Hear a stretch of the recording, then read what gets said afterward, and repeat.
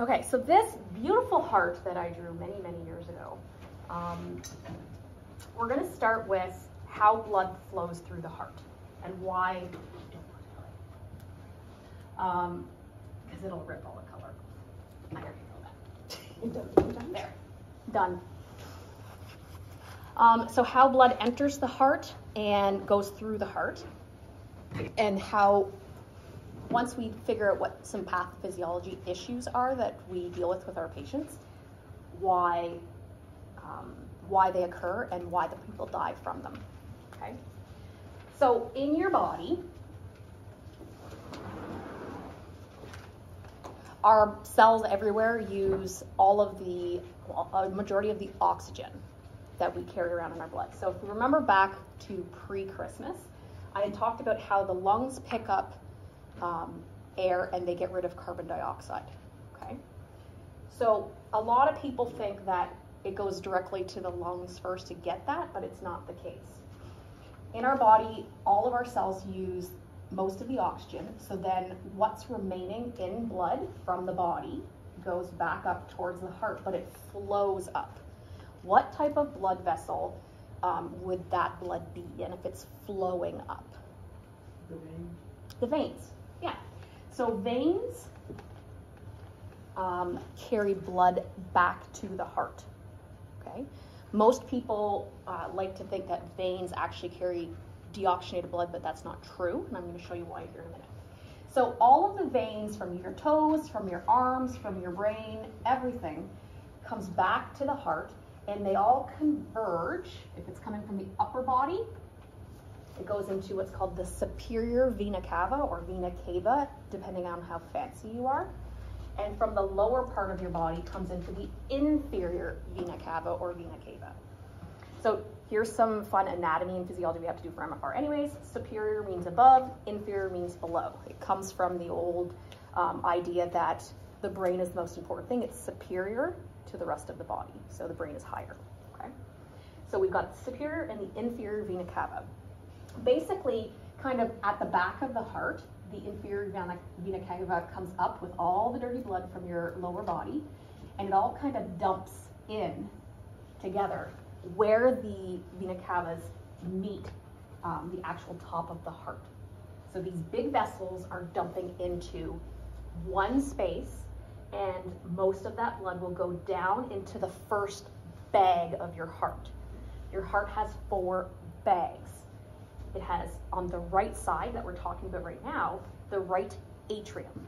Atrium are the top half, and ventricles are the bottom half of your heart. So if there's 4 bags, there's a right atrium and a left atrium.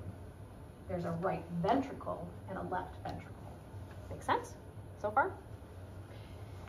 So right now, we've cut the heart in half this way. So we're talking about the right side. So we know that all the dirty blood is coming back into the heart on the right side and goes to the right atrium.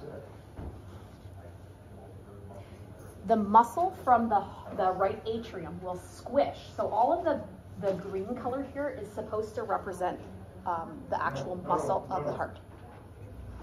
So with that, when it squeezes, it pushes the blood down. It goes through a little valve. We'll come back and talk about valves in a few minutes. When it's squished down into the right ventricle, when that part of the heart squishes, it pushes it up into the pulmonary arteries, okay? So anytime blood is leaving the heart, it's in an artery. So the pulmonary artery, is it clean blood or dirty blood? Clean. It is not clean. No, It is dirty. Let's get back to this. So we're talking about the right side of the heart. As I mentioned, all the dirty blood has dumped into the right side, and there's muscle pushing the blood up and through. So it's being pushed out of the heart, therefore it's an artery, but it's still dirty. It hasn't gone to the lungs yet to get cleaned. Okay, so the right side is always, I'm just gonna put it up here, dirty blood, okay? So again, going back to the idea that veins flow blood back to the heart, and the misnomer of they're always dirty is not accurate, because here's an artery that's full of dirty blood. Okay. When it goes to the lungs, deep in our lungs, we have our little alveoli, the little grape things I've talked about before, and the blood vessels actually kind of wrap around each of the little balls of the grapes. Okay. As long as they have the ability to get air from that's inside of the grape into the blood, it also has the ability to take any of the dirty stuff and push it back into the alveoli. Okay, everybody understand what I'm saying there? When you say dirty, you're specifically talking about dissolved gases, not stuff that would go through the kidneys? Usually carbon dioxide is what we're talking about. It can be other... Nitrogen? Yeah, so it's basically like the waste material of your cells, because they are taking the oxygen as it's floating around. Do you remember the idea of the raft on the river? Yeah. So the raft, oxygen's fallen off of the raft and gone in the cell, and on the raft, it's now carrying the waste, the garbage. The thing that just confused me was dirty, and when I think of cleaning blood, I think of kidneys. Yes, so that's a different mechanism of cleaning it. Yeah. I'm with you though. So dirty is, we're just going to put here CO2, okay, carbon dioxide. Yeah. Okay. So it's now in the lungs, it's dumping its carbon dioxide into the alveoli. In the alveoli, hopefully it's picking up oxygen. And then all of these little tiny blood vessels around each of your grapes is going to come back into one large vessel on each side. And the vessels, showing here from the lungs, there's no muscle behind it pushing. So here it is flowing back to the left side of the heart. Okay. This here that's coming from the lungs to the heart is the pulmonary vein, full of clean blood, fully oxygenated, or at least a large amount of oxygen on the little rafts. Okay. So again, that gets rid of the idea that people have said veins only carry dirty blood. Not true. Okay? Veins always flow blood back to the heart, and arteries always pump blood from the heart. Okay? So now that we're on the left side, so it's clean, or full of, hopefully, oxygen, it's going to go back to the top into the left atrium.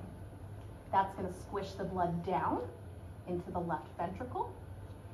The left ventricle, you'll notice here, the green that I've drawn is significantly larger than even over here. And the reason why is this has the most amount of muscle for pushing, because as it's pushing up, it goes through this thing that looks like a chicken cone called the aorta. The aorta sends oxygenated blood up to the brain, the upper limbs, and it actually makes a curl straight down. You'll notice it coming here, and it goes back to the lower part of your body. Okay? So that's the flow of blood through the heart. Now, why are there valves? I said we mentioned the valves. The valves exist so that they close between contractions. When you listen to a heart, which we will do tonight, I've got the stethoscopes out, the top two bags, the top two chambers, the atriums, will squish together at the same time, forcing the blood out of both sides down into the ventricles. This giant muscle in between them is called the septum, and it blocks anything from going, like the dirty blood to go into the good blood, and cross-contaminate each other. When someone says they have a hole in the heart, or I was born with a hole in the heart, it's usually when infants exist in the uterus, there is a hole. And when you're born, usually within 24 hours, that hole closes naturally, because when you're in uterus, you're using your mom's respiratory system to clean the blood going to your little fetus body.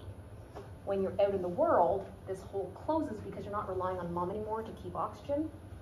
Instead, it's relying on your own system at that point. Okay? So when somebody has a hole in the heart, it's usually somewhere here in the septum. So it mixes dirty and clean blood. Now, when the two squish down, they open up the valves and they let the blood down. As soon as they squish down and stop, those valves then close nice and tight so that there's no backflow up. Then, right after and I'm talking milliseconds after those valves close, the muscle around the ventricles then squish and pump it to the lungs or to the body. Okay. Now, along with all of that, with the squishing, there's a couple things when we get into the defibrillation and how it works. It's important to understand the electrical system of the heart too. So I've drawn here the SA node. When somebody says pacemaker of the heart, that's your pacemaker cell, okay? That can generate electricity on its very own. There are very few cells in the body that can do that. This is one of the major ones. When this little cell generates electricity, on average, the electricity it generates is greater than 60 times a minute, which makes your heart beat at least 60 times a minute. Okay? When the electricity from here gets sent down, the next stop, if you think about this like a long set of stairs that has those little annex, sorry? Landing. So like you go down 5 stairs and then landing, turn, and then go to the next 5 stairs, landing, turn. That's what your electricity is going through your heart. So this is the top of the staircase. The first landing is called the AV node. So how are you ever going to remember this? Really simple. Sinoatrial. So what's your top 2 bags called? Atrium. So what's going to stimulate the atrium to generate is the atrial node. Pretty simple, eh? What are the bottom 2 called? Ventricles. So this is the atrioventricular node because it's right between them. Make sense? So as it's generating the electricity down, everybody thinks it shoots exactly what's drawn here. It's not quite how it goes, but for simplicity's sake, we're going to say that it electrifies both and then lands on the AV node. Okay? The AV node can also generate its own heart rate. If the AV node had to generate its heart rate, it's going to be 40 to 60 beats per minute. We'll get to why that's important in a few minutes. From there, this then shoots down again through some of the tissue here to the next landing, and this is just the scientists that figured it out. It's called the bundle, because it's a bundle of bundle of cells of, and again, scientist's name, His. The bundle of His. Okay. From there, it then separates into 2 branches. The branches are pretty simple. They're called bundle, because it's from the bundle branch.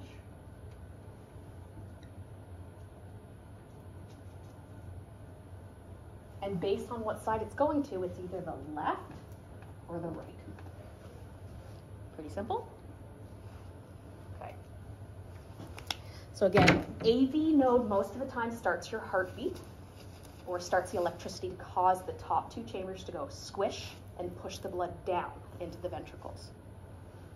Once it's squished it down and it's ready to relax, the valves will close and block the blood from backflowing, and then all of a sudden the ventricles go squish, and that is generated because of the electricity between these spaces.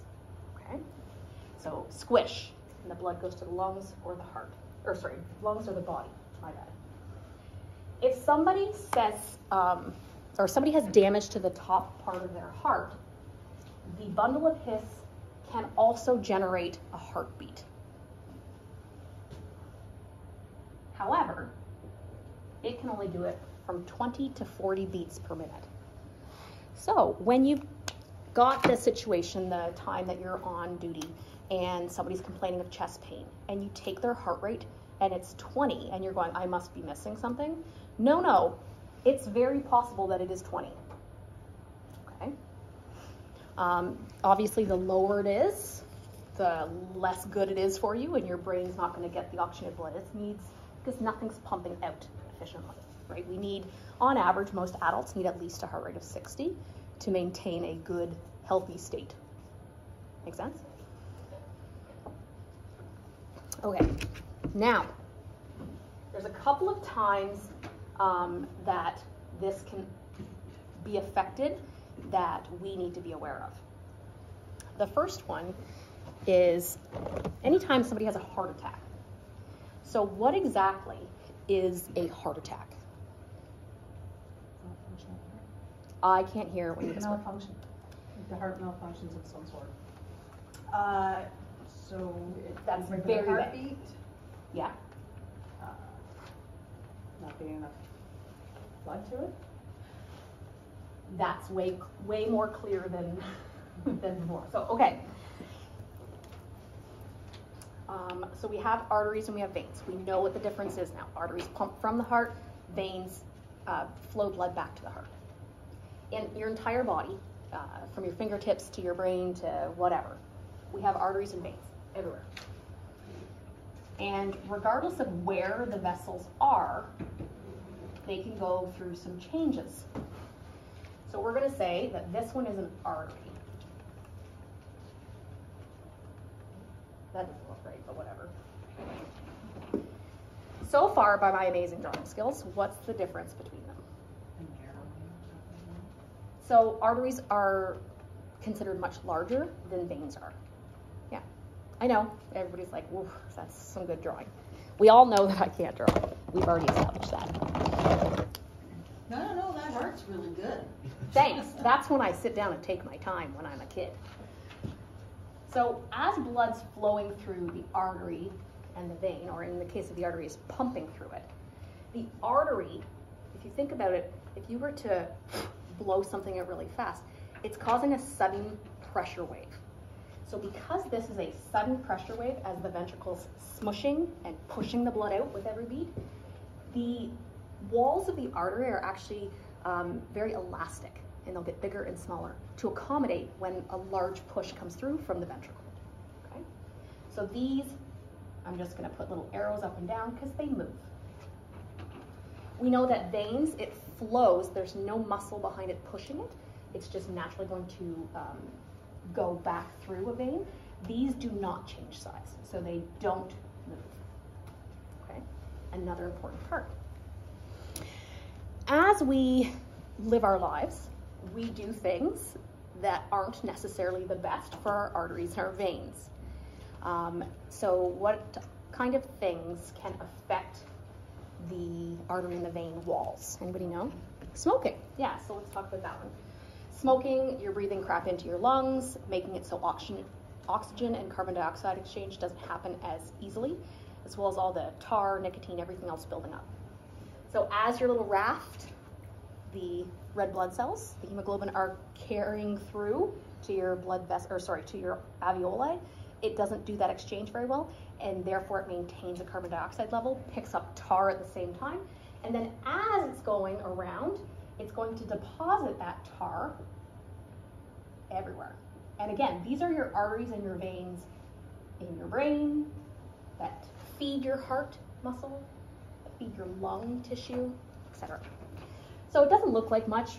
This guy's only been smoking for a couple of years, but there's crap building up that wasn't there had he not smoked. What other lifestyle choices do we make that can affect this? Food. So the higher the cholesterol in a lot of products, cholesterol is a fat, and there's healthy fats and then there's not so healthy fats. Those build up way quicker, so these fat deposits accumulate and are really, really sticky, which is not so good because if they're sticky, more stuff, more other bad decisions we make will stick to them. What else? Yeah, your genetics. Obviously, we can't control that. But if you naturally have, we know that artery walls are elastic. But if you naturally, genetically, have thicker walls, they don't move as easily. We all know when we get a little thicker in spots, we don't move as easily. So now you're genetically predisposed to thicker walls. You could be predisposed to the inside of the vessel actually accumulating stuff faster, not just these fat deposits that you put in, but everything is sticky. Okay, so that makes the artery knot as well. What else? Injuries. So one of the big causes of injury in blood vessels is the diagnosis of diabetes. So what is diabetes? Well, type 2, can you food is fine. Yeah. So ultimately, Balance of basically insulin and sugars. So regardless of type 2, type 1, we're not going to talk about like in depth what diabetes is, but basically you have a higher level of sugar that's floating around in your arteries and veins than you should. Okay, so if you did a finger prick to do a blood sugar on someone, or one of their fancy little wave their phone over it, their blood sugar should come up. A normal, healthy person should be between 4.4 and 6.6. Okay, so if it's higher than 6.6, which is what your brain kind of needs to, again, stay awake and functioning, there's a lot of sugar molecules floating around. What's going to happen when these sugar molecules get to those sticky fat? It's gonna stay there. Yeah, it's going to stick to them, for sure. So now, whoop, I'm trying to do this colorful so everybody can see what they are. So now we've got sugar sticking to these fat cells. This whole time, what's happening to the size of the artery itself? Shrinking. It's getting smaller. The other way that sugar affects the arteries themselves is, if you think about it, sugar under a microscope is a crystal. It's got sharp, pointy edges. And as that crystal is floating around, it can actually scrape the inside of your vessel tissue, your cells. So it would be like taking your hand on a cheese grater. What's going to happen to the tissues of your hand? Rip. They're going to get abraded. So like little tiny bits are going to dangle. And then after that, with healing, there will be inflammation, and which is your swelling. Scar tissues are going to form. And this whole time, the diabetic, all of these little crystals are causing these little scars to accumulate on the vessel walls too. So again, it's getting narrower and narrower. Now, atherosclerosis is a term that's used in first aid. Most people don't understand it. But basically, it's a really fancy way of saying the crack inside your arteries. Okay? When we've done our blood pressure practices, which we didn't do tonight, but when we're doing the blood pressure practices, and when I've explained how and what each number means, what number, the top or the bottom, would indicate that there's this stuff building up? The bottom, that's right, because what does the top number, the systolic number, represent? Pressure from the heart. Pressure from the heart at the moment it goes, okay? So as it's pushing through, it's expected that,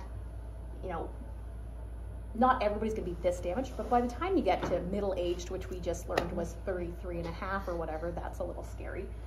Some of this is gonna accumulate. So the top number represents the push through that, the force against the inside of the walls, or whatever's in there, how much pressure it takes to get the blood through.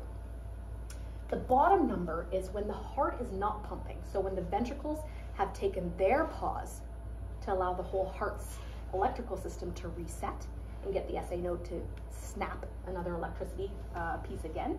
When it's not pumping and the artery's just stagnant, what is the constant pressure in here? And the higher number, the bottom number, indicates that there's a higher pressure or lower space for the blood. Does that make sense? Cool.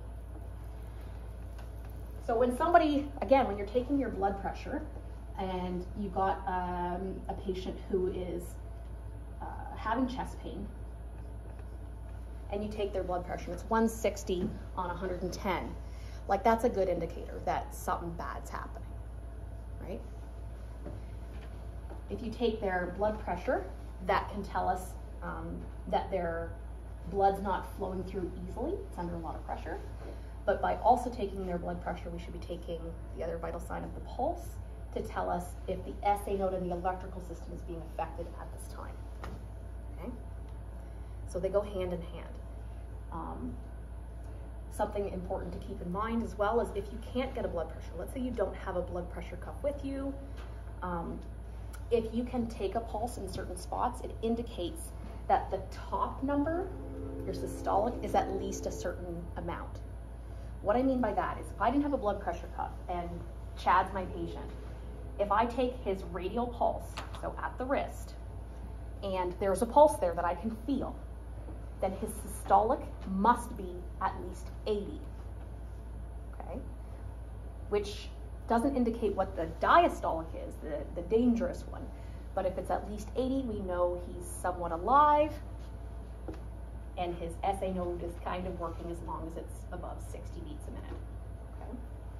If I can't get a radial pulse on Chad, the patient, and I decide to take a femoral pulse, which we've all practiced in the little private space of your patient, that indicates that the top number is at least 70, okay?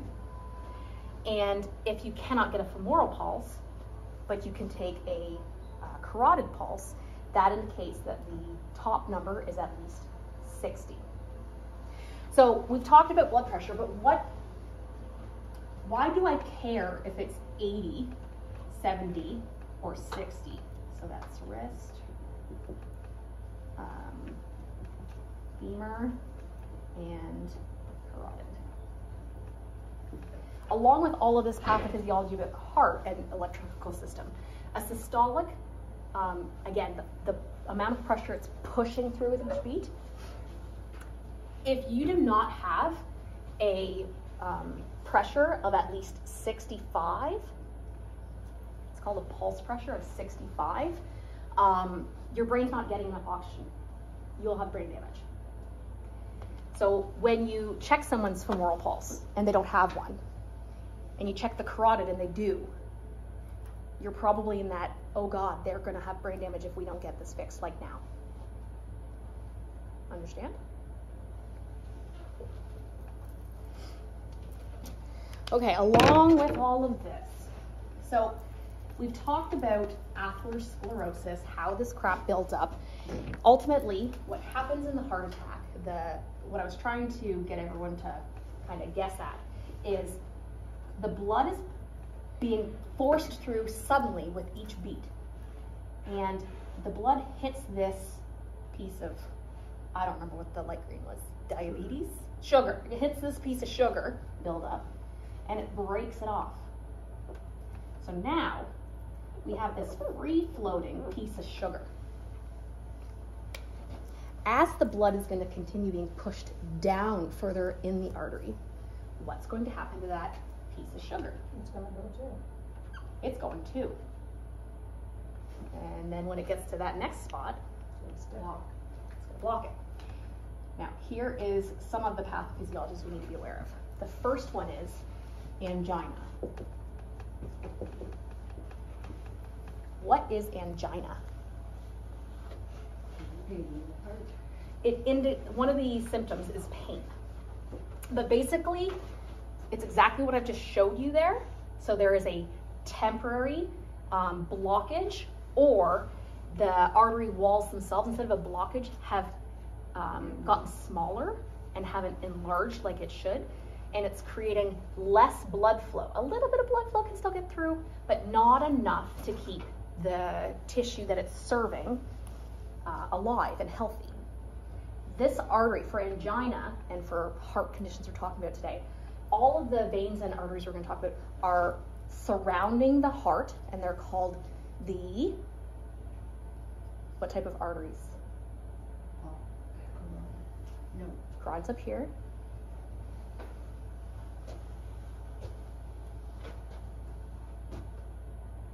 I believe in you guys. Easy outside of the heart. Coronary. Coronary. So the coronary arteries are letting a little tiny bit of blood through, but not enough to keep the area of the heart that this artery is feeding alive. Now, some of you might be going like, what do you mean? Because it's got blood inside of it, it can pick up oxygen from in there, but it can't. The inside of these bags are lined with a different type of cell that cannot absorb the stuff from inside. It has to be fed from the outside arteries, and the dirty blood goes back in the outside, the coronary veins, okay? So let's say that this artery feeds this big muscle of the heart. Not very much blood is getting through. The person is going to have not a heart attack. There's still blood getting through. Pain. Angina is a temporary pain caused by insufficient amount of blood getting to an area of the heart. Okay? A heart attack is what? Lack of blood. A complete lack of blood. So no blood can get by, and it's blocking it completely. And regardless of what you do as a first aider, whatever your patient does, it's not moving. This is going to kill part of the heart. And if this artery is feeding an area of the heart that's large enough, it can kill a large part of the heart. The scariest ones, and where most of the heart attacks happen, are in this very large coronary artery that comes down and feeds all of this muscle. If the left ventricle muscle isn't able to pump and push blood out, what happens to the blood inside of it? It pools. Starts to clot. Backflow, clot. And if you don't get blood out of the ventricle, let's go back to how blood flows through the heart. From the left ventricle, where did the blood go? The aorta into the body, including the brain. So your heart, ultimately, the muscle's not working, there's no blood or very, very little bit of blood leaving the left ventricle. The person will have an altered level of consciousness. They'll be pale because their brain is going, oh God, I don't have enough oxygen. Suck it away from the skin. They're going to be sweaty. They're going to be anxious because they can feel the pain in their heart. But a lot of people who are having like a legitimate gonna kill you heart attack will have this impending doom feeling, like they're about to die. Believe them, because they probably will. Okay. So if enough of the muscle is damaged from this blockage, it will never be repaired. So we now talked about a heart attack where it blocks the flow, muscle dies, guy drops dead, Bob's your uncle. We got to do something. Let's say he's having a heart attack and no blood's getting by, and it's still affecting the left ventricle, most common spot, but it's only affecting a smaller area. The rest of the muscle can still squish. It's just not going to be as effective at getting the blood up and out. Okay? So if this guy's had this clot for a few hours or whatever, it's going to cause damage, but it's hopefully not enough to completely shut down the left ventricle. After all of this, and after it's kind of taken care of, they get aspirin to thin out the clot and prevent it from sticking further. They get blood thinners. They may go to a cath lab to get a stent. We'll talk about what that is later. After that, regardless, let's say here's the bottom of your heart. Let's say it kills this. We know that this part of the muscle won't work. The rest of it will, and it's going to kind of be sluggish, pushing out and up into the aorta. When it can't clear all of the amount of blood that's in the left ventricle, again, some of it sits there, stagnates, and does what? Clots. It will also, if there's enough, because the rest of the heart's still pushing blood down, if there's buildup, it kind of swirls and swirls and swirls in here, and eventually no more blood can get in here because only 25% is getting out with each beat instead of 100. So it's going to actually back up into the atrium. If this guy's had damage here on the left ventricle, and it's causing a backflow of blood into the left atrium. If there's still more backflow, as more and more of the heartbeats happen, and it backs up from the left atrium, where's it going to back up to? Lungs. The lungs. All of this is called congestive heart failure. So someone with congestive heart failure has had a damage of some sort in the past that does not allow a full clearing of the blood, and it's backflowing. If it's on the left side, the most common spot, it backflows into the lungs and it leaves a lot of the liquid in your blood actually sitting in the alveoli. Somebody with left-sided congestive heart failure with any type of, not even vigorous, but even like movement. If I have a heart condition and my heart can somewhat beat effectively sitting back and relaxing like this, if all of a sudden I get up to go to the bathroom, my heart has to pump harder, and now it's going to backflow more, and I'm going to be short of breath because it's backflowing into my lungs. Knowing that the fluid from my blood is going into my lungs, besides being short of breath and having some chest pain, what is something that we can listen to or auscultate? Sorry? Breathing. Well, yes, you're going to, but what kind of sound would you hear? They're called crackles. And basically, it's like, you know when you pour your milk on your Rice Krispies and it goes like snap, crackle, pop, all those? It's just like that, okay? So if you hear crackles when you're listening, and they're having chest pain, they're probably having a congestive heart failure episode. Someone can live with congestive heart failure for years. On average, women, 15 to 20 years after they have the diagnosis of chest pain, or congestive heart failure. Men, 5. Why? Because men never change their ways. Honest to goodness truth. So with congestive heart failure on the left side, chest pain, shortness of breath. These will go away with care. The same care we do for angina. We'll get to the care in a few minutes. Now let's go on the other side. Not as common, but damage has happened from a heart attack or whatever over here on the right side. The right side will still push 25% to the lungs to pick up air, and then it will flow to the left and flow out and out to the aorta, okay? But that 75% it's not able to push, again, twirls in here. And what is the twirling gonna do? It's gonna back up, but it's gonna have clots. This is where the clots are scary, okay?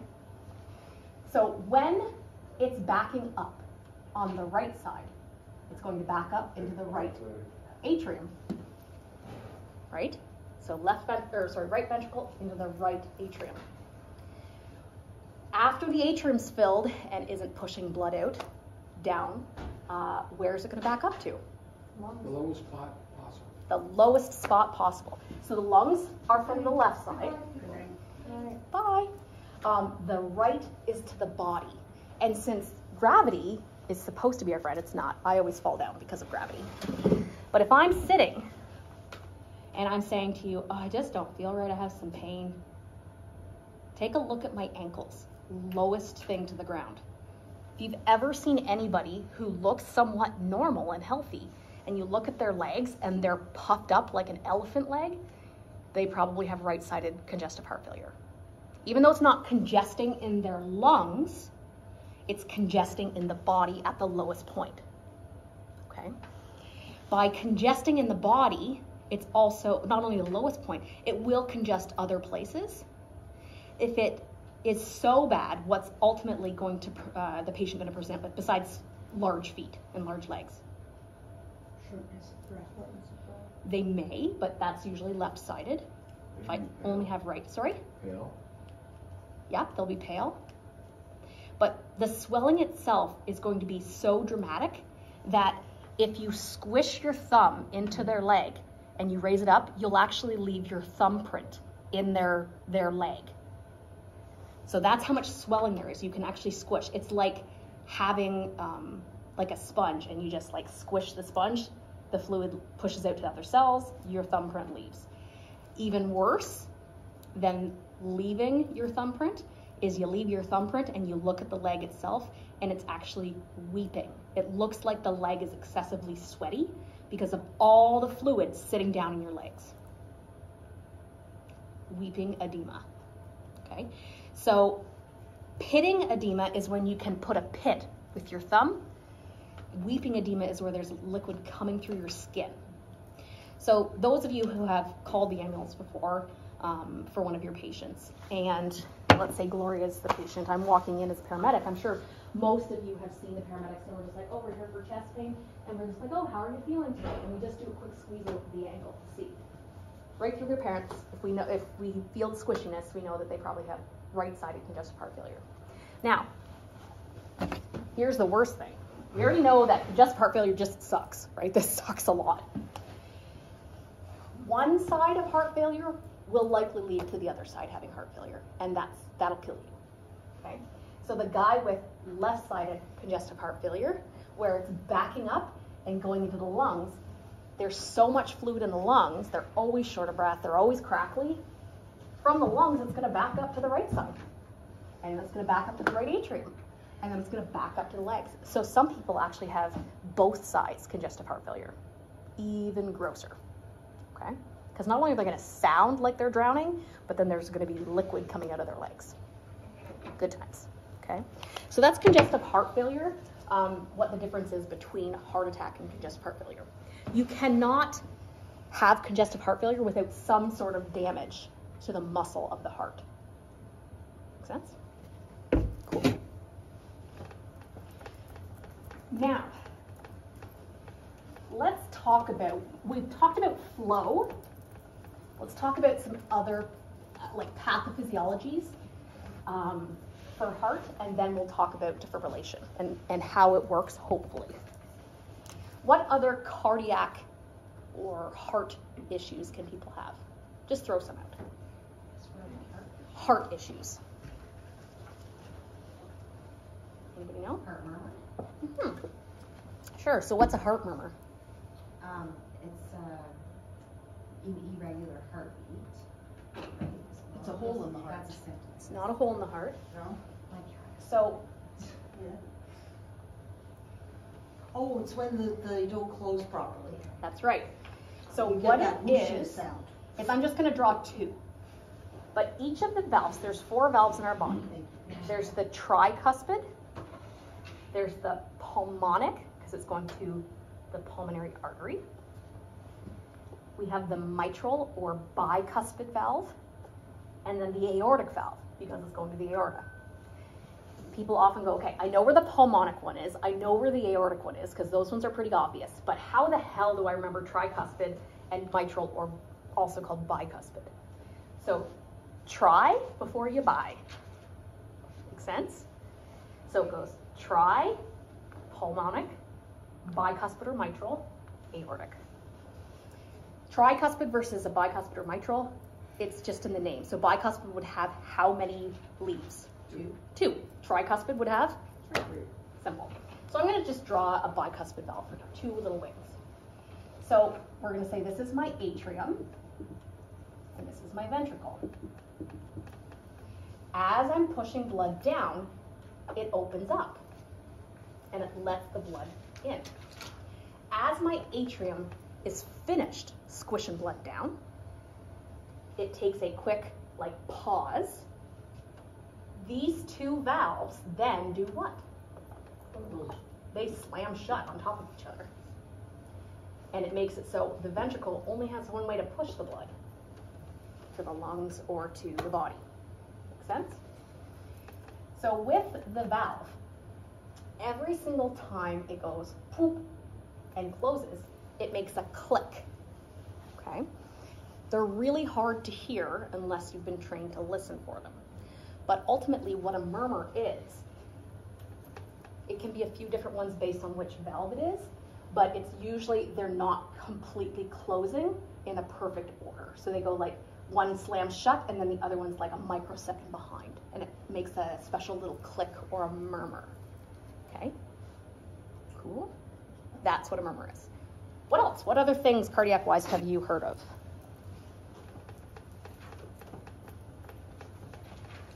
Is it elevated S or whatever on the.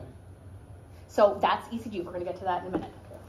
So some of the things that I think of are like around your heart, we know that there's muscle. So this muscle not only can be damaged, but around every one of our organs in our body, we ultimately have this bag. We're going to call it like a Ziploc bag. And inside of that bag, there's this liquid, very, very scant amount of liquid. And what it does is it protects the heart every single time it goes in your chest from rubbing up against something else. This bag, this fluid in the bag, can accumulate infection. Okay? So if instead of being nice, clear synovial fluid is what it's called, it turns into like a bacteria pus, it can cause the heart to have pain. Again, this is a very basic understanding of what pericarditis is. So remember, let's break down the word. We've talked about different forms of words before. So what does the term peri mean in medicine? Around. Okay, so all around the heart, because card is heart, so all around the heart. And what's itis? Inflammation. So there's inflammation all the way around the heart in the bag that's protecting it, the big Ziploc bag. So, yeah, one of the big things is it displays with significant chest pain, and anytime the position of the patient changes, this pus can change position, so all of a sudden it makes it even worse. So that's something from a fire standpoint, Chad, that if you're on a call and someone is sitting there and you're like, well, let me just lay you back a little bit or whatever because you're pale and I want to make sure that fluid's able to get to your brain. If all of a sudden you lay them back a little bit, that shift of the pus inside of the Ziploc bag is going to make their heart not beat effectively, and they're going to be like, oh God, pericarditis. Cool? Also keep that in mind for congestive heart failure. If it's left side and it's backing up into the lungs, you put them flat, it makes the fluid go everywhere in the lungs, not just where gravity holds it down to the bottom. Cool?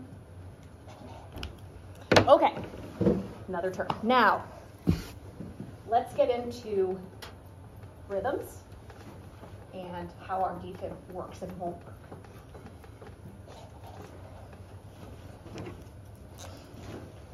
When someone who's taking an ECG of someone's heart, they're ultimately looking, as the name tells you, ECG is electrocardiogram. Some of them are called like EKG, but it means the exact same thing. I think EKG is more like European and British, weird British people. So electrocardiogram, it's a test of the cardiac electricity, which we already know right here. Most of the time it should start in all of our hearts at the SA node, the very top of the right atrium. What the electrocardiogram is going to look at is the electrical waveform that the SA node, electricity down through the AB node, electricity down to the bundle of His, electricity down each of the bundle branches, and ultimately down at the very bottom of the heart where that electrical current dissipates is called the Purkinje fibers. Basically, it's like it absorbs all the crap that nobody wants. It's like the filter in your pool, okay? It's not important. Not gonna kill you. So when you look at an ECG, when the heart is not moving, it always stays on a flat line. And that's why when we talk about defibrillation and CPR, or when you've heard on ER on TV where they're like, it's flat line. This line literally is just no electricity, okay? Your heart is not creating anything. Therefore, if it's not smushing electricity through, it's not making the muscle stimulate to pump blood, okay? So the flat line is called the isoelectric line. Our goal, and what all of us are achieving at this moment, is variations of that isoelectric line. Sorry? Are you sure? Well, you're alive, so I'm assuming your heart is creating some sort of electricity. When the SA node starts the electrical pathway, it creates a bump. Okay? Just that. There it is. This is called a P wave. Okay? After the P wave, we know that the blood is squishing down. And then I told you there is a microsecond pause while those valves slam shut. So hey, no electricity is going through because it's in a pause, so it goes back to the isoelectric line. When the AV node is shooting down towards the bundle of his, and the bundle branches start to have electricity go through them, it creates, depending on which angle you're looking at, I'll get to what that means in a minute, it creates a positive or negative deflection. Most of us, all the ECGs that you'll ever have done to you, will be a positive deflection. So it's AV node starts, pushes into the bundle of His, and then it's going down the bundle branches, and the bundle branches end. No more electricity, goes back to the isoelectric line. After a full heartbeat, squish, pause, squish, pause. There's nothing happening in the heart. In order to create that electrical impulse at the beginning, each of these cells are having a chemical reaction to potassium and sodium. I'm not going to go through that whole thing because you guys will not understand any of it, but that's okay. Basically, there's been a major change in the amount of potassium and potassium and sodium, in some ways calcium as well, but potassium and sodium have changed dramatically after the isoelectric line has happened. Most of the time, as these shift back to allow for another impulse to happen, there's a little fella at the very end. So if that's the P wave, right here, I'm gonna just do a little bit so you can see it. That is called the Q wave. The peak is the R wave. The bottom deflection is the S wave. And that bump at the back is the T wave. Okay. Somebody back however long ago, hundreds of years ago or whatever, decided those were the names. So, sorry? Yeah, they decided that was the names. So, So when they talk on TV about ST elevation and that kind of thing. Yeah. So, first I'm going to mention about when I said most of us will experience ECGs in our life that shows a positive and then a negative. Sometimes, based on where the little stickies are that the paramedic, the nurse, the doctor, the tech, whatever puts on you, think of them like cameras. All of the little stickies. So most of the time there's one on your leg, each leg, or on your hip. I usually do hip because they don't move their hip as much, so they don't end up causing artifact. So usually lower stomach, hip, and then arms, wrists are the ideal spot if your patient will stay completely still, which they never do. So most of the paramedics put it up on the upper chest. So hips, chest, and then we look at all the way around the heart. So it literally wraps. If you feel on yourself, it's really easy to actually landmark. So feel where your collarbones come together. Go down until you feel a little little notch. Once you feel the notch, come down one more rib, go out, sticker, sticker. Okay, so V1, V2, we always place V4 next, which is nipple line straight underneath the boob, and then so that's V4. So V2, V4, where does V3 go? In the middle. Right between those two, easiest one to find. Right under the nipple on the 5th rib is where we put the V4. Then you put V6 at the mid-auxiliary line, so the middle of your armpit. And then we know that V6 is here and V4 is here. Where does V5 go? Right between them. Okay. So when you see the paramedics with your patient sticking stuff around their boob, That's why we're looking at with cameras from all of these different angles around the heart, because we want to see, is there damage here, here, here, here, here, here? We're looking for all of that, okay? If the paramedic has done this, and then all of a sudden they're like, oh, we need to do V4R or a 15 lead, you'll see them move stickers around, and a sticker will come over here. Like I always do a 15 lead that goes on the back. That makes me look at the back of the heart. We don't automatically do that because it's super rare to have a posterior heart attack. Like super rare. I've had one that I've caught in my career. That's it. Okay? So, based on how the camera's looking, if the camera's looking up as the electricity is coming down, it's looking up, it'll have a positive deflection. But if I have these ones up here, and the electricity is going away from these cameras looking at it, that's going to create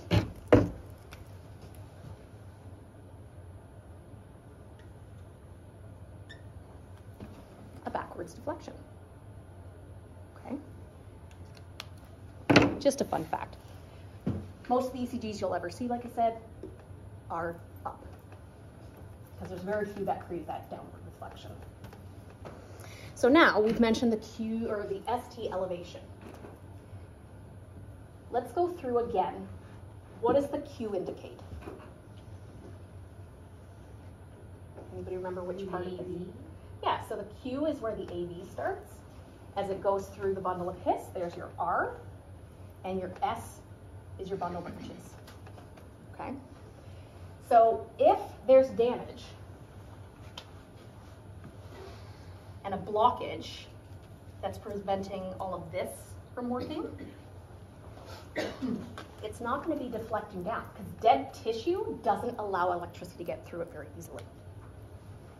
So instead, the isoelectric line, I'm just going to draw that right here with pink. So there's our isoelectric line. We expect the S to at least hit the isoelectric line and then a T little whoop. But if a heart attack or damage is caused in that most common coronary artery that I've been talking about this whole time, as the electricity is coming down, the farther down it goes, it's going to all of a sudden stop, and it's going to try and get through the muscle in different ways, and it never really quite gets there, and then the heart relaxes in between each beat. So instead of having a nice boop boop, ST elevation means that in between the S and the T, there's no hitting the isoelectric line, and it's elevated. On ECG paper, there's big boxes, and then inside of each of them, there's like little boxes.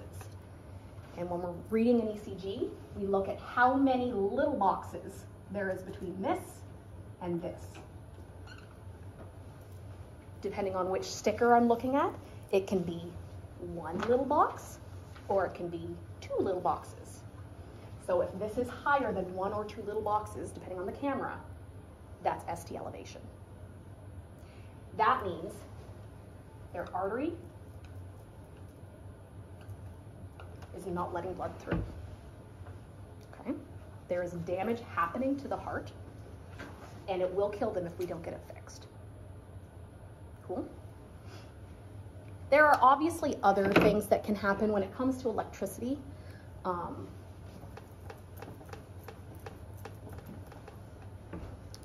Somebody who has an issue with their SA node shooting down to their AV node can have something called atrial fibrillation.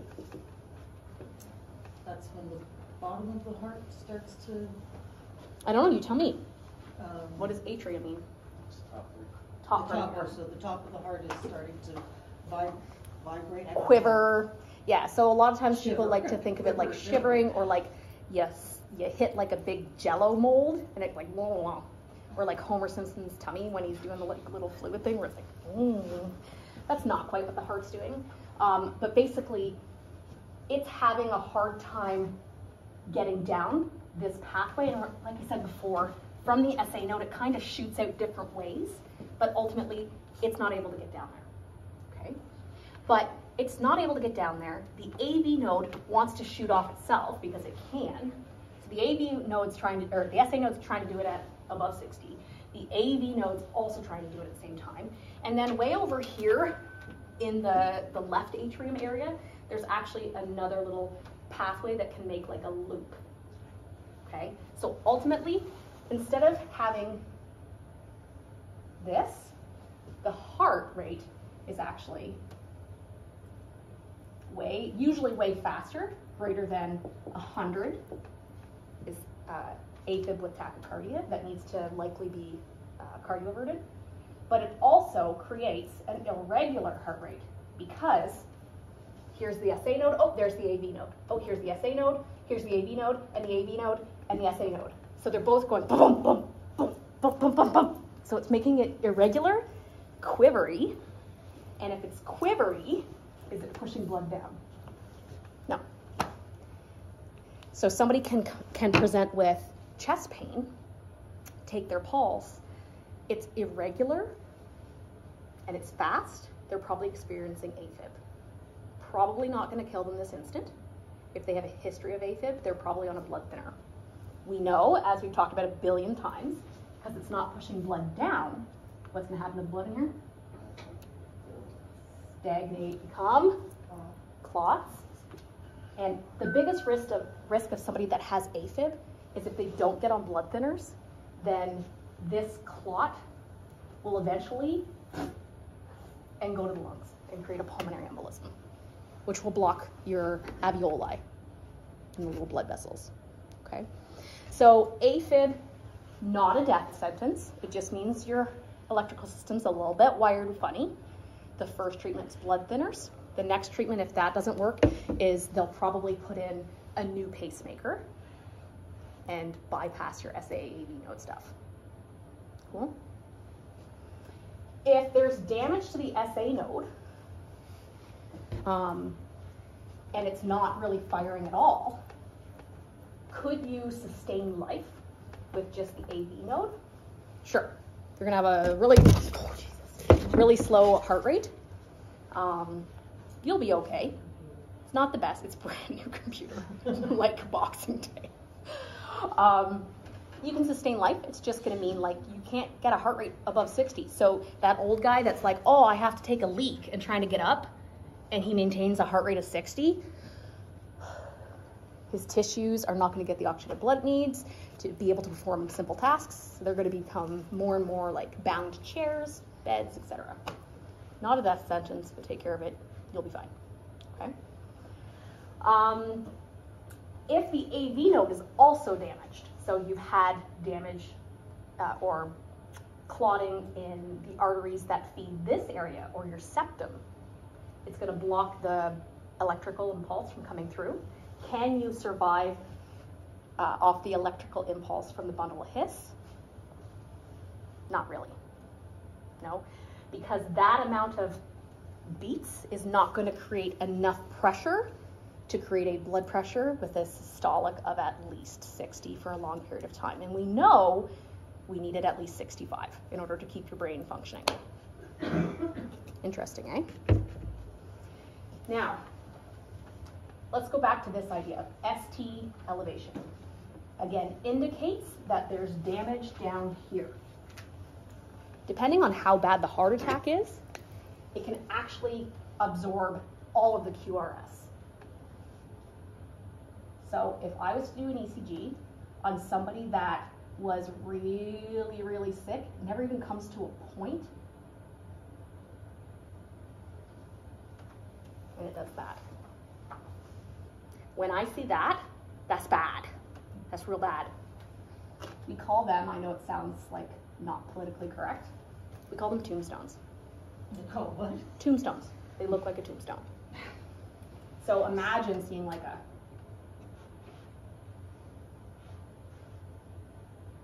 this guy from this rhythm will ultimately, because the electrical impulse isn't getting through that at all, and now that little curvy thing, it's not getting blood through, will create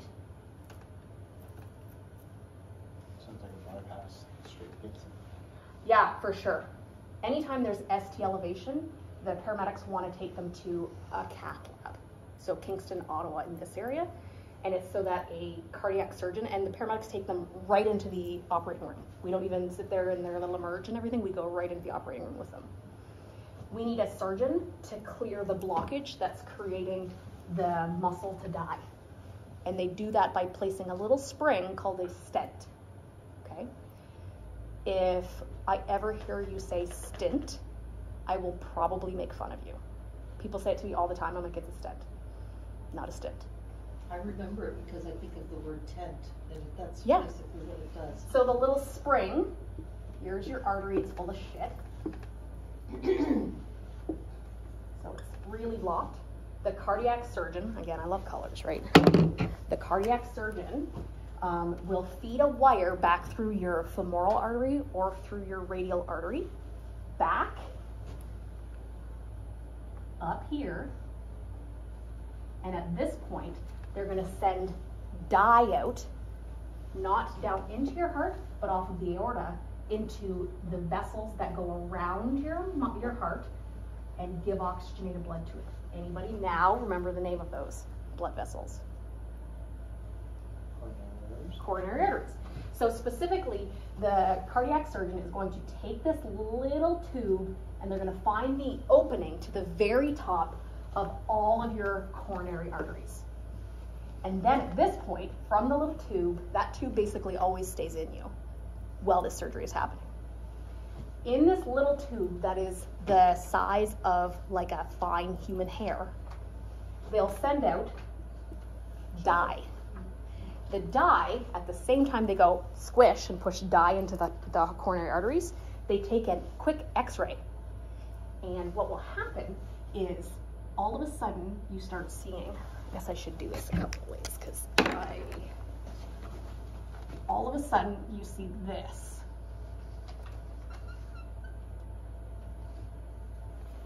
And it illuminates the coronary arteries. That cardiac surgeon knows where the coronary arteries are supposed to be. And if all of a sudden they know that this one is supposed to come around like that, but this illumination doesn't happen, they know that the coronary artery has a blockage right there. That's what's causing the damage. You can also go into a heart attack while the injection is being done. Oh yeah. Yeah, you can have a heart attack at any point during this whole thing. You're probably already having one in reality if you're getting to this point. Now, so they've injected the dye and they go, oh, way down there. So then the little wire goes farther in and they're going to try and actually kind of poke it through that fat deposit stuff that we've got.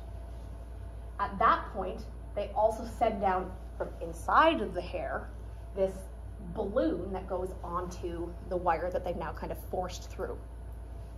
Then they're going to inflate the balloon, and it's going to cause the balloon to squish all of this up, and it's ultimately going to cause the artery to do this, with all of the crap being pushed back.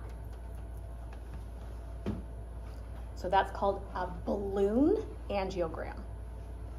Once they have this stuff like really like squished down, at that point they pull the balloon out, and then down this wire they put the stent, which again looks like a spring. It goes down really thin, and as soon as they put it through the wire, it goes, and it holds all the crap that they squish back against the walls, and then blood can flow back again through the mesh onto the part that didn't have any blood. Some people's heart attacks are so large, like the amount of clot is so big, they actually have to put stent, and then they put another stent, but they always have to have them from the inside so that there's no gap in between them, and people can have like multiple stents placed, okay? At one time. You can have multiple heart attacks, and they have a stent put in, and then you continue your shitty lifestyle, your stent's probably gonna need a new stent. Doesn't always happen to just people with bad lifestyles. My girlfriend, very healthy, Yeah, genetics, everything can. and 4 stents. Yeah. Wow, we're actually ahead of what I thought we'd be. So then bypass is where they, Okay, so bypass, if a stent will not work, if there is too much damage, we can only put so many stents inside of each other to go through. right? But now your artery is so clogged that the stents are not going to work. You can qualify instead for a bypass. So people can have a single bypass, double, triple, quadruple bypass, okay? What that means is your coronary arteries, the main branch, like the big thick ones, we really don't want those to be blocked because then all the little offspring twigs won't have any blood. If, let's say this guy has a lot of clots, and this guy has a lot of clots, and this guy's got a lot of clots, and this guy's got a lot of clots, and stents won't fix them, or will only fix one or two, they may cut put you obviously under, cut your sternum open, separate your ribs, and then what they do is they take your vena cavas that dump blood into the right side of the heart, and they sew in this little temporary tube while your heart's beating. So they sew in this little tube, and then in your aorta, they sew in another tube. And what ultimately will happen is while you're having your artery that's clogged up, or your arteries that are clogged up, removed and replaced with other arteries from somewhere else in your body that aren't important, like they'll take some from like a breast tissue that, whatever, or like from a foot. They'll take an artery from somewhere else in your body and they'll swap it in. They'll do like a cut, sew it, and it creates new arteries.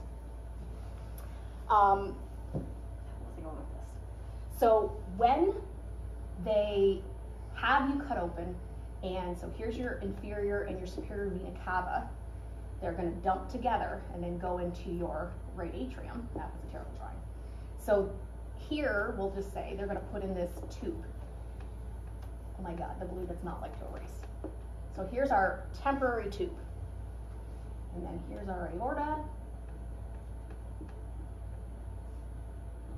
There. It's like I'm missing something there.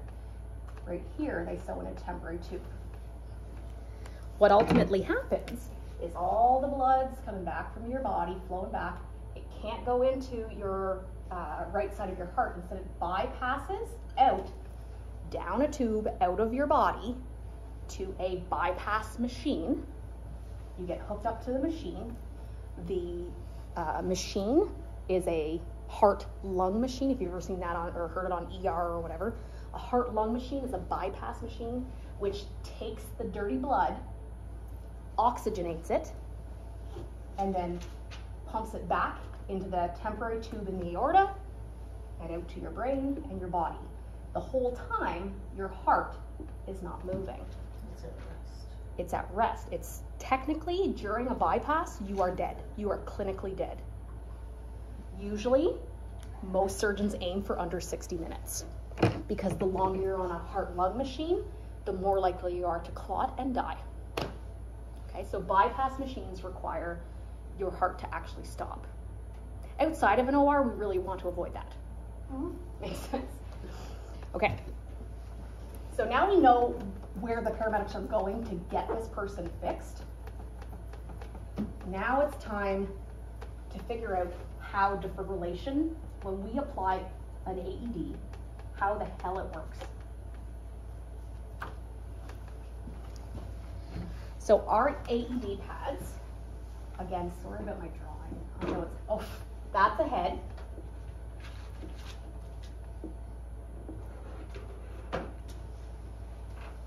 So when we've got somebody who is unconscious and has no pulse, not just unconscious, you do not put defib pads on anybody with an AED that still has a pulse. Do not do it, okay?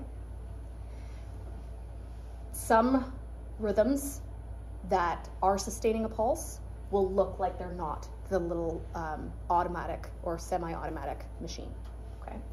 So, guy is not breathing, has no pulse. Where do we put the pads? I'm not quite sure what you're doing, but so Right On the upper left. so yeah, this is his right side. This is his left. So we know that here's the sternum that we do CPR on. That's a very long sternum. We know that the heart sits on the left side a little bit, and it sits on an angle. So there's our 4 bags, okay? So it sits kind of like cockeyed. When we put our defib pads on, we want to put one on the upper right chest and the second one on the lower left chest. That's the standard placement for defibrillator pads. Okay? There are other placements, we'll talk about that later. When the defibrillator pads are on, plugged in, and the machine is turned on because they're dead, it's going to look for a rhythm.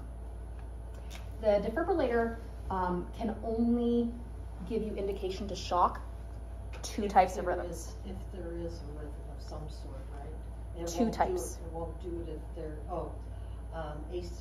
asystole? No, that's the one that they don't do. So an AED is looking for either ventricular, which indicates what part of the heart?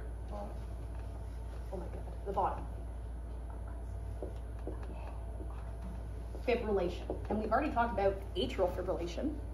What is the top of the heart doing with atrial fibrillation? It's, sorry? It's a bowl of jello. It's a bowl, yeah, the old jello mold idea. Like it's wiggly and not good. It's not effectively pumping blood. So now it's the same thing. It's wiggly, not really pumping blood, but it's the bottom part doing it. So no blood can get squished up and out to the brain and body. As I said before, if somebody has significant ST elevation, it can lead to ventricular fibrillation. What that means is there's going to be all over the place attempts by your SA node to beat, but it's just not going to go through because there's damage.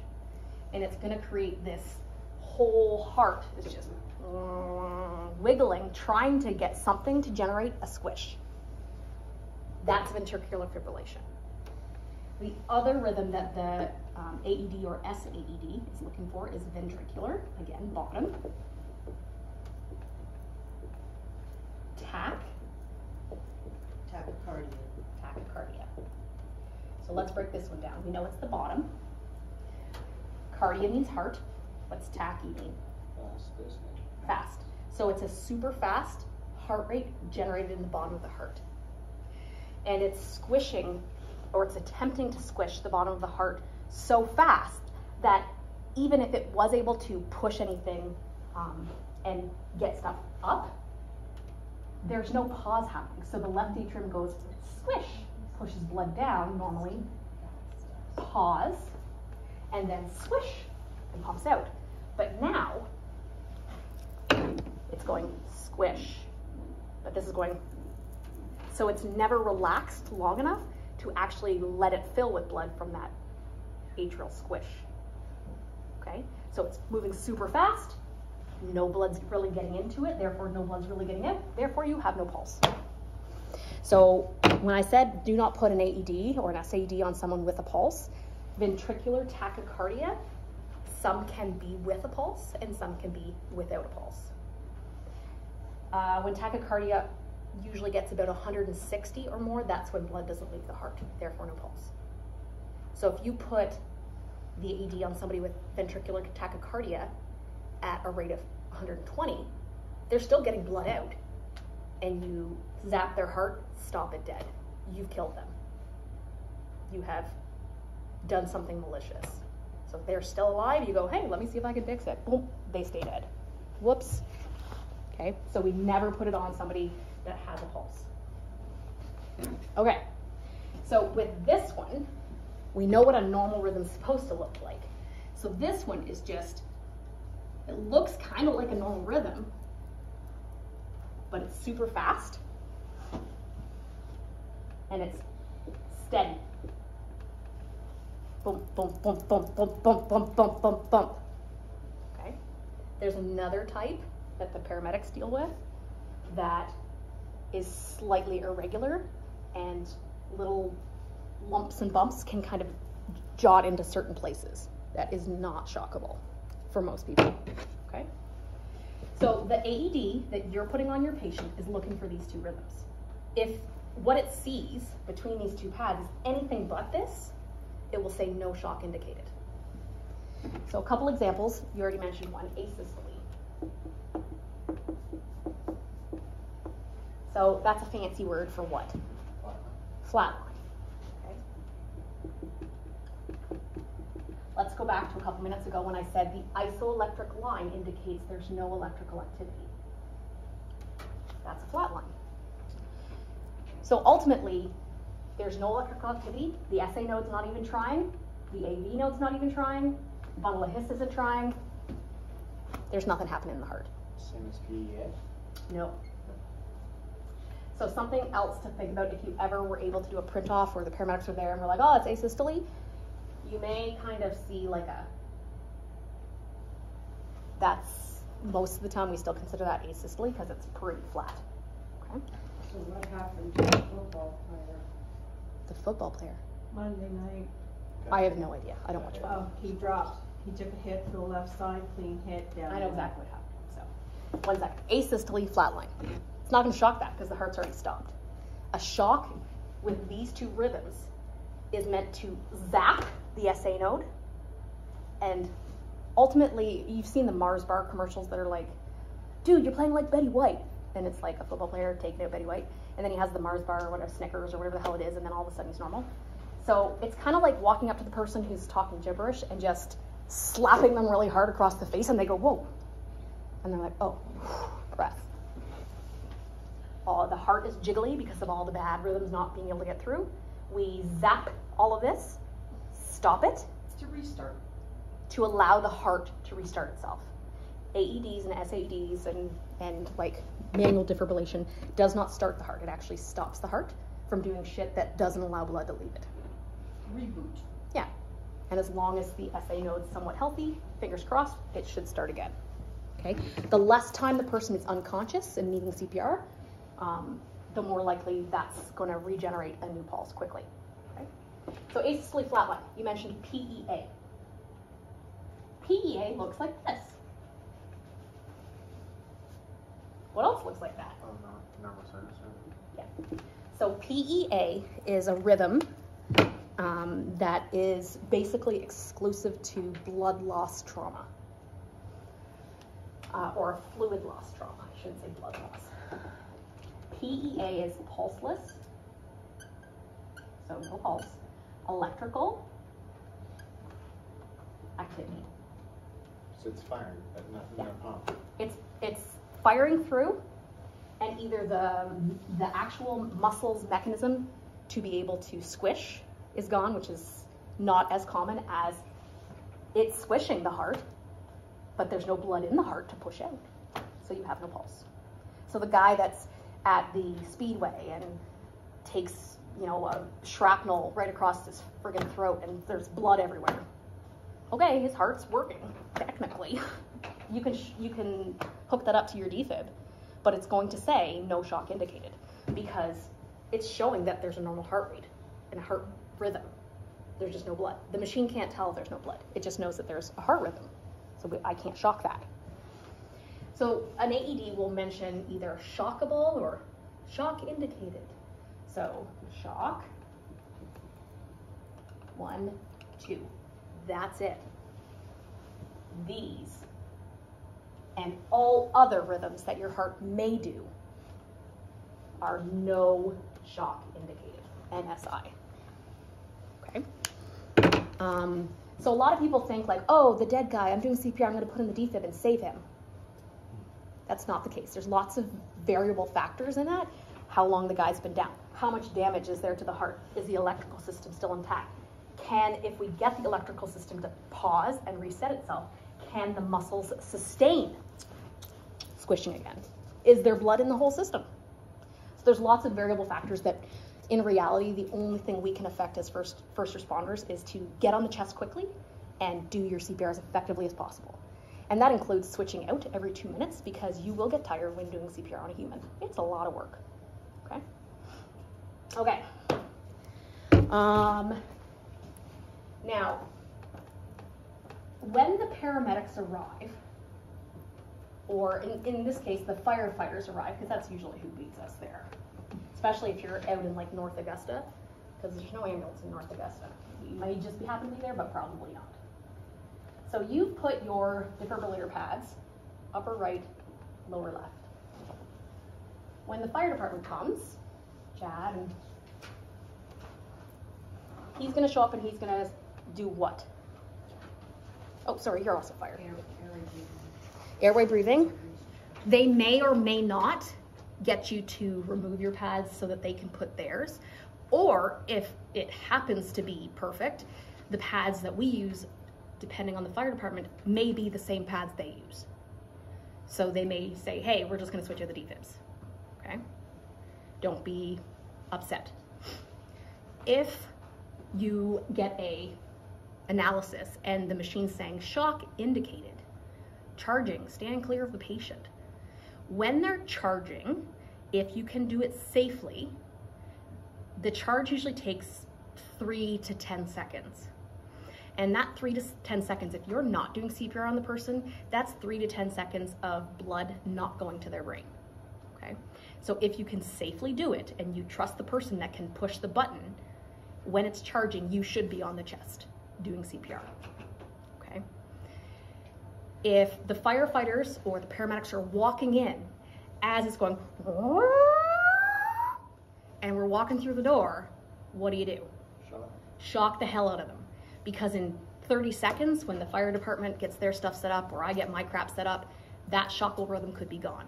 And you lost your one opportunity that you had to get the heart to possibly reset itself, okay? So keep that in mind. Upper right, lower left. Do what the machine tells you to, and not until either the firefighters say, okay, I gotta switch these pads out because it doesn't work with ours, or they may use your machine, or the paramedics come in. We're gonna 100% switch them out because like nobody uses what we have. You use LP15? There you go, you're fancy. So the other pad placement, because I said there are multiple pad placements, is on children. We learn this in BLS CPR, but it actually can be used for adults too. Is one of the pads on the sternum and one of the pads mid-spine. So it's kind of like the human is the creamy center of an Oreo cookie, okay? It really is. Humans are kind of creamy centered, right? So this is anterior-posterior positioning.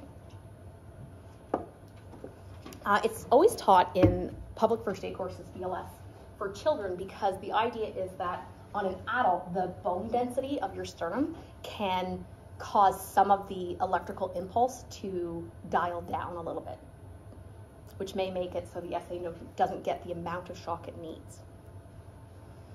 That's not really true, but that's what we teach. But that's not really true. As a paramedic, if there's a reason why I'm not going to go upper right, lower left, like somebody's extremely large and it's very far away from the heart, then I may not use somebody who's this wide, those pad placements. It's not going to generate that electrical impulse with enough intensity to hit the SA node. I may choose to Oreo cookie them.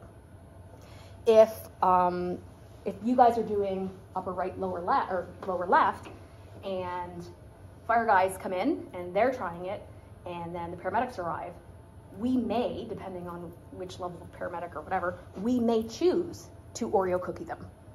Because obviously that placement doesn't work for this person. Let's see if this placement will work. And then here's the best part. If it's really not working for anything, but it's in one of those two bad rhythms, sometimes we will do what's called dual sequential defibrillation. So we leave a set of pads up here, we put a second set and a second defibrillator right here, and then the advanced care paramedic turns it to manual mode, and then we go your SAED,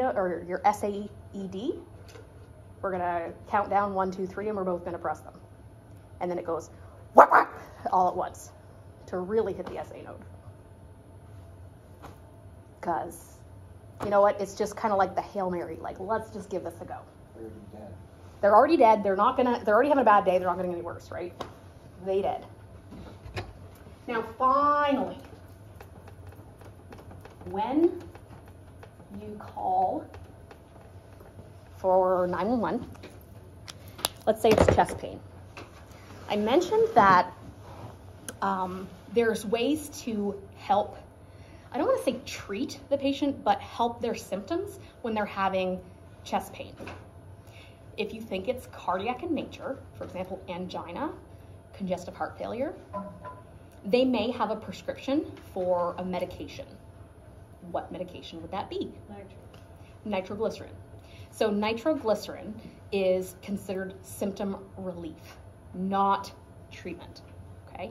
It's to help get rid of the symptoms associated with what's going on so that you're not as anxious and upset and there's less pain, and then your really, really tight artery can go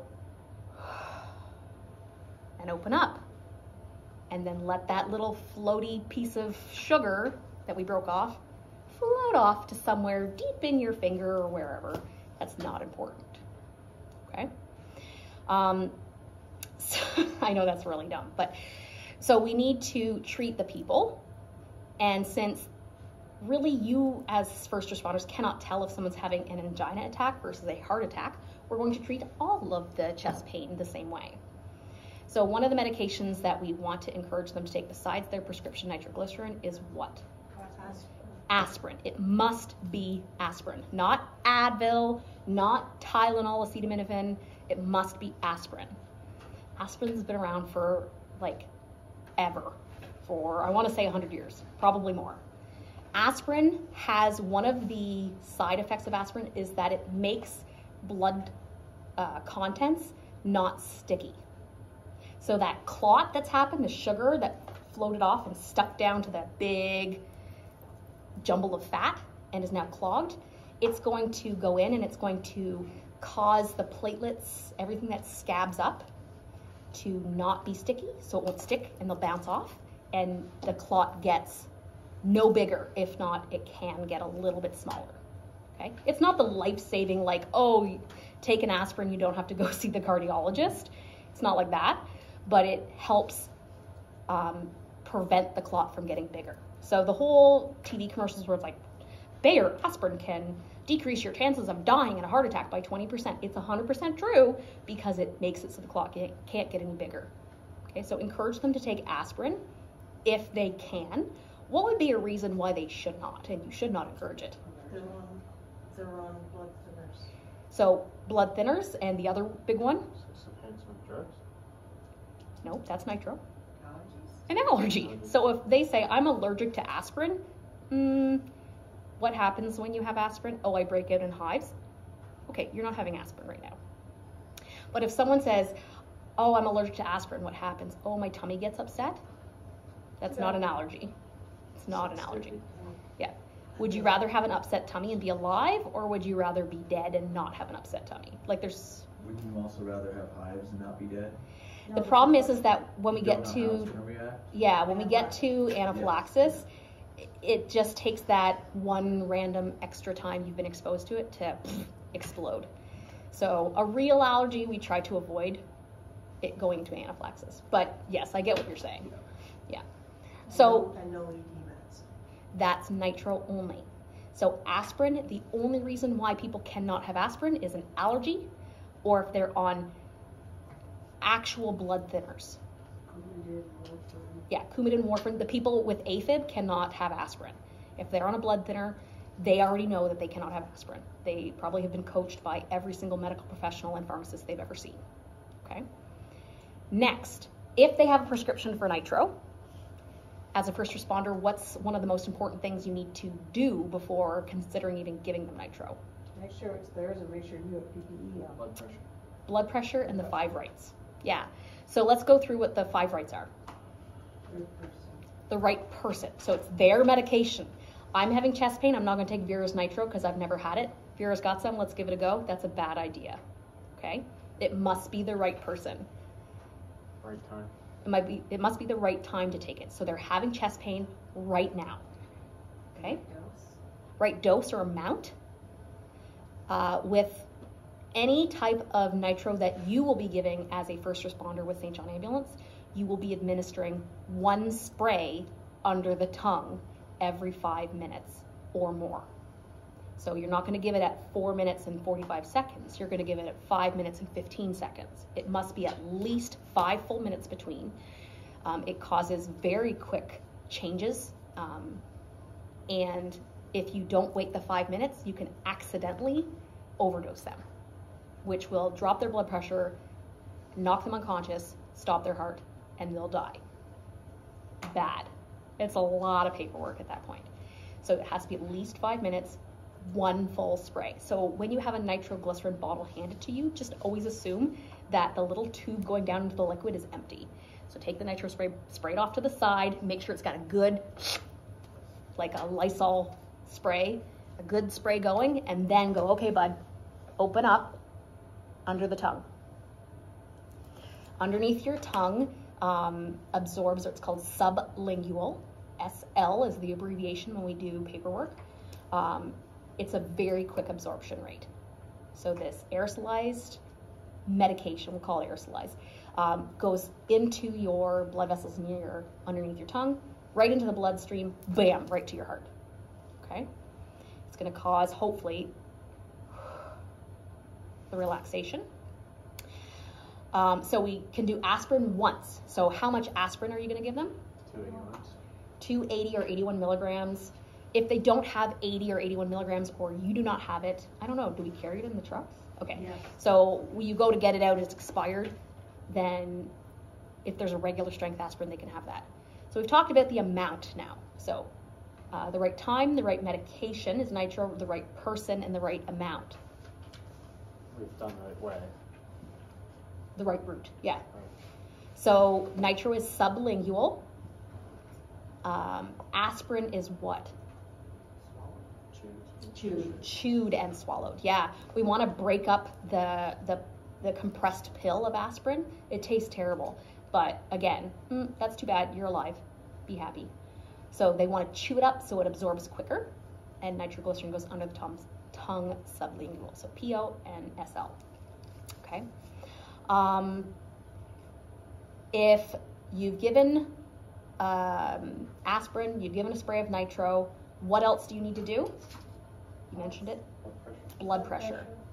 We know that the artery with nitro will go, when it gets bigger, what happens to the pressure inside? It goes down. The tube gets bigger. So the pressure goes down. Ultimately, your blood pressure everywhere is going to go down, including up to your brain. So not just for your patient, but Gloria mentioned about PPE. I wear, not only because it's COVID, I wear not only just like normal PPE, but I make sure when I'm using nitroglycerin in the back of an ambulance, I put the exhaust fan on so it sucks the air from inside of the ambulance out quickly. I'll sometimes open a window. If I'm driving, not that I drive as an advanced care, I have to actually like be in the back with them. But if I'm driving, I used to open up the window and stick my head out, because nitroglycerin not only affects the person, but when you spray it, its aim is under the tongue, but it can go anywhere. So it will drop your blood pressure as well. Yes. Bonnie, you have a question. Yeah, did we get all 5 rights? Because I think I missed Yes. one. So I use the acronym TRAMP. The right time, the right route, the right amount, the right medication, and the right patient. So these are the 5 rights. But there's actually 7.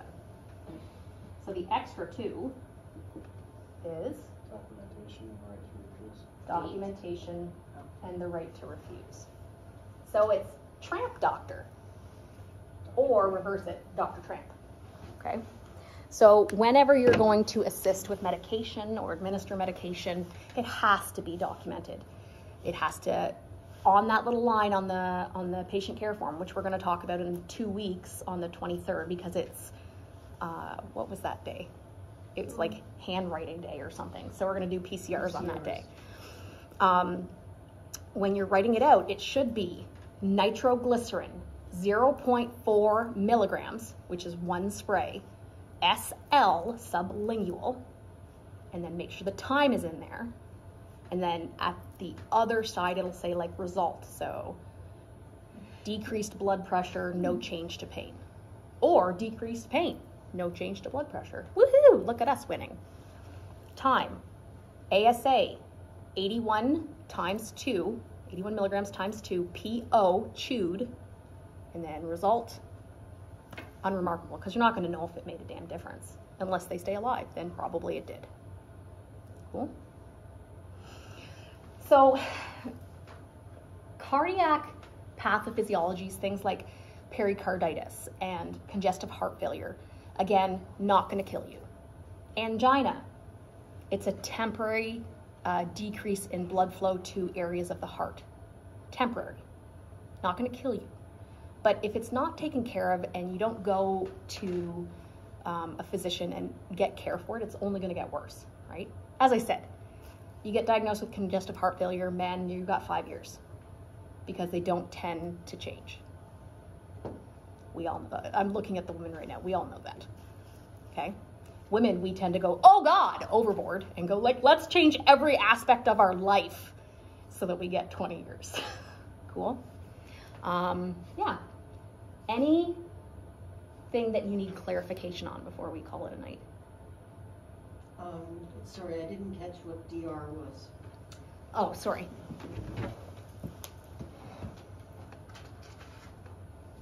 Documentation and the right to refuse. So they may say, you know what, I don't like the way that nitro makes me feel, so I don't want to take it. Yes, I have a prescription for it, but I don't want it right now. Or, I know that you say that you're allergic to aspirin, but you've told me that all it does is cause an upset tummy and makes you have a little bit of heartburn. I can't force you to take it. I'm highly recommending that you do. And they say, no, I don't want to take it. It causes too much of an upset.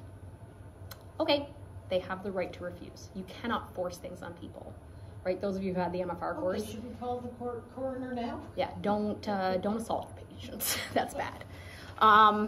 Yeah, and just wait till the paramedics get there. It's a different thing. Okay. The final thing I want to have you guys understand is, again, advanced care paramedics shows up. We can shock life people if we choose to. And we do. If their heart rate is so fast that they're about to die, we're gonna prevent it by putting in an IV, give some medications, the same stuff that Emerge does, try and slow it down. That doesn't work. We're probably gonna try cardioversion. Okay? Yes? Pulmonary embolisms, do they only occur when a clot has gone into the heart or when the left ventricle backs up into the lungs as well and causes fluid to build up there? It can happen, it's not as common. Pulmonary embolisms, most of the time, are generated from the right side of the heart, pumping forward. Yeah, but I'm not gonna say it never happens from the left, it's just extremely rare. Yeah. And a pulmonary embolism, people can survive, because if it's only a little bit of the alveoli that gets the clot and it kind of shuts down one little area of the lung, that sucks. But you live, because the rest of the alveoli are available. If it's a giant one, a giant clot that blocks the artery before it gets to the entire left lung, you're foobarred. Like, that's too bad. People die from pulmonary embolisms as well. Presentation is shortness of breath, like stabbing chest pain in one spot. Cardiac in nature tends to be like vague. So they'll do like, oh, I'm having chest pain here with the heart attack. They just can't pinpoint it. With a pulmonary embolism or with pericarditis, it tends to be very like, oh God, it's right here, and they're pointing with one finger. So, cool? Okay, so there we go. Happy Static Electricity Day. We now know how the electrical system of the heart works.